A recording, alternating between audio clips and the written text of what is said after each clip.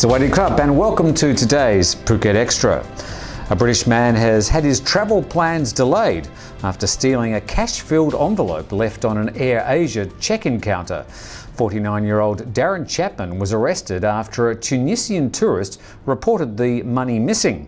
Mr. Issam told police that he'd gone to the Air Asia counter to ask where he could exchange the money. However, he left the envelope on the counter when he walked away. CCTV footage found Mr. Chapman picked up the cash on the counter soon after. A Scottish man was killed and a mahout seriously injured when an elephant went berserk during a trekking tour on Koh Samui.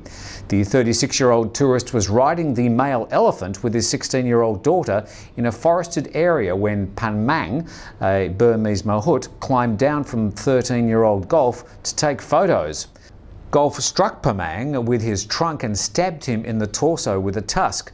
The pachyderm then threw the tourist off his back. He stomped the Scottish man and stabbed him in the chest with a tusk, killing him instantly. The elephant then ran into the forest. The Thai government might have found a solution to get social apps Facebook and Line to toe the line. JP Mastanza reports. The military, government, and state agencies are working on a carrot and stick plan to oblige global social media companies to quickly remove content deemed offensive and illegal under Thai law from their platforms. The plan is to help and accelerate Facebook, Line, and Google's investment in Thailand with tax incentives and exemptions in exchange for complying with the military government's online media policy. Section 15 of the Computer Crimes Act requires internet platforms to share responsibility with the person who posts offensive material against the government or monarchy on the internet. When asked about the messaging service Line, which has 33 million users in Thailand, Police Major General Pisit Pawin said in a radio interview that communication between two people and more is considered in the public domain. Representatives from Line Thailand responded by saying the privacy of Line users is our top priority. Junta officials hope to meet with execs from Facebook, Line, and Google within the next few months. JP Mastanza reporting for Phuket Extra. And we'll be back with more Phuket Extra next.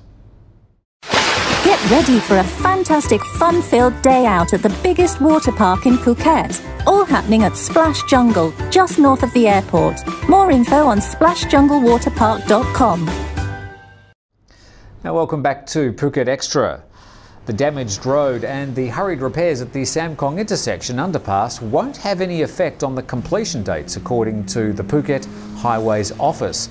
Last Thursday night's heavy rain caused a collapse of 50 metres of the right southbound lane going past Tesco Lotus. But urgent works on the weekend have done a temporary repair so the road can reopen.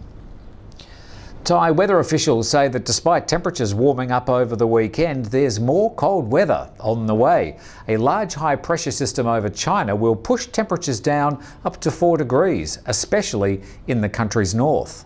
Some higher winds are also expected in the Gulf of Thailand. Locally last night, areas around Chalong and Rawai had an unseasonal drenching.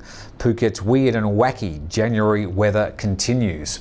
Finally, if you think the approach to Phuket Airport is a low approach, that's nothing compared to Saint Martin Beach on the Caribbean.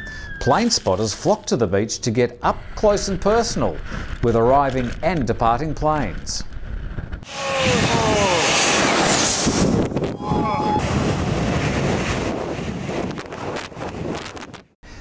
Well, that's all we have for today's Phuket Extra. Thanks for watching, and if you want to keep up to date with the latest news around the island, follow our Facebook page, The Phuket News, or go to thephuket.news.com. We'll see you tomorrow.